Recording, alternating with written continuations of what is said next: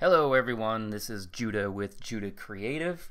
Today I'm going to do a quick tutorial on how to create custom profiles, stroke profiles in Adobe Illustrator CS6.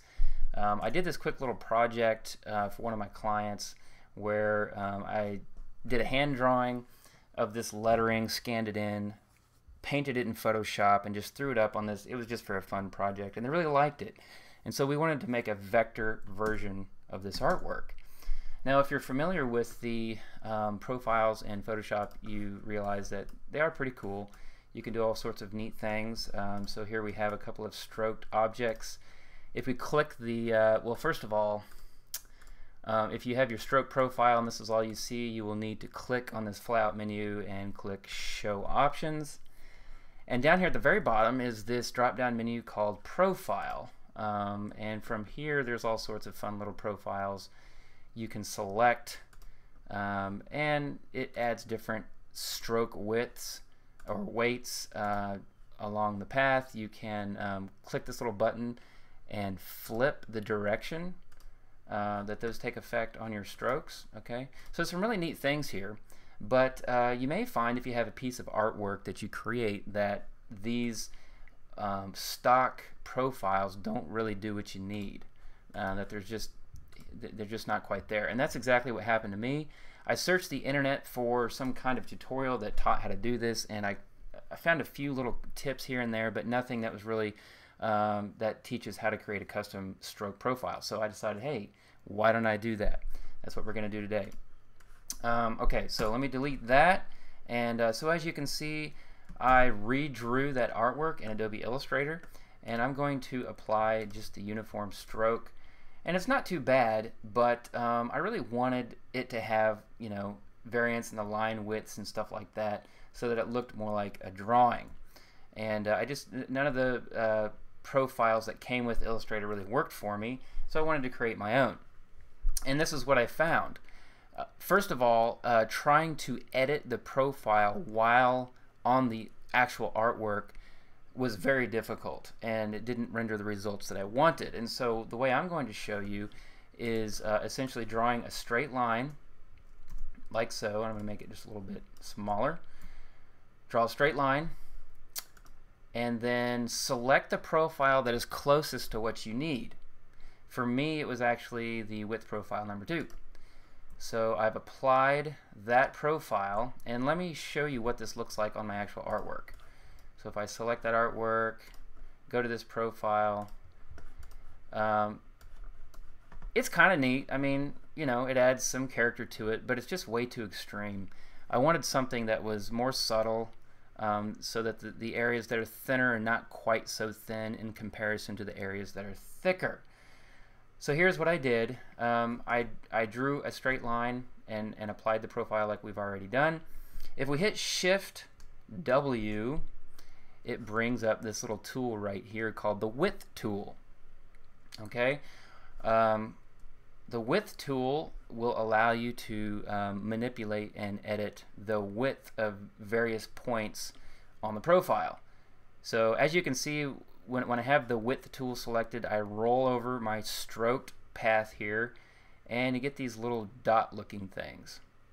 Now, first and foremost, I want to tell you that I haven't fully figured out how this works. It's sort of a trial and error thing.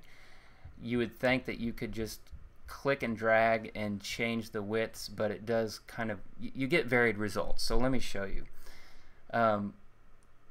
I think you can click anywhere and add a point. So if you click and drag, that adds a point. Okay, and you can make that whatever width you want. Once it's drawn, you can start to manipulate it. Okay, but now as you notice, this is the frustrating part that I'm not sure. You notice that you do not get a uniform fall off on both sides of your control point. So let's undo that.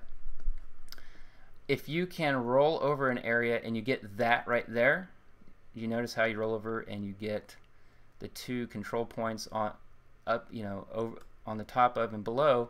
If you click and drag, you notice that you get uniform editing on the width.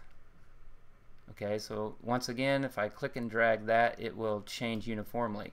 If I don't get a hold of that handle point and drag, you get a very sharp fall off on how it's actually editing the stroke. Okay, so you need to be aware of that. If you roll over and you're not actually editing the existing points, you're going to get something that perhaps looks like that. Okay, that may not be what you're looking for. That certainly wasn't what I was looking for.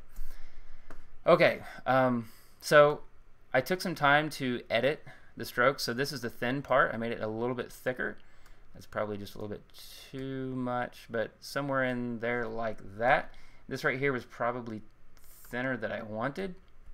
And again, I'm not, I just now did that and did not get a hold of the existing control point. And this is Illustrator, so you probably will be frustrated trying to do this. But let's pretend, I'm going to try it one more time. Okay, I didn't get a hold of it, but let's pretend like I did. Okay, so eventually I would mess with this until I got it to work. I did the other day, so it is possible. Once you're satisfied with how you have edited your stroke, you click on this arrow. Let's see here. So let's select my line. I got the direct selection tool. I selected the line. Click on the profile button, and you'll notice that you have a new profile shape right here, and it says custom. If you click this little button right here, dialog box pops up and asks you to rename. So crazy profile, let's name it that. Okay, so now I've created a custom stroke profile, and if I decide to create some new artwork, so I'll just create some crazy random shape here. Alright, and I select that shape. The custom profile is now available, called Crazy Profile, so let's click that, and it's available to use for all of your custom strokes. Alright, well I hope you found this helpful. If you did, please click the like button below, or leave a comment, or share on your favorite social profile. Thanks, and have a great day.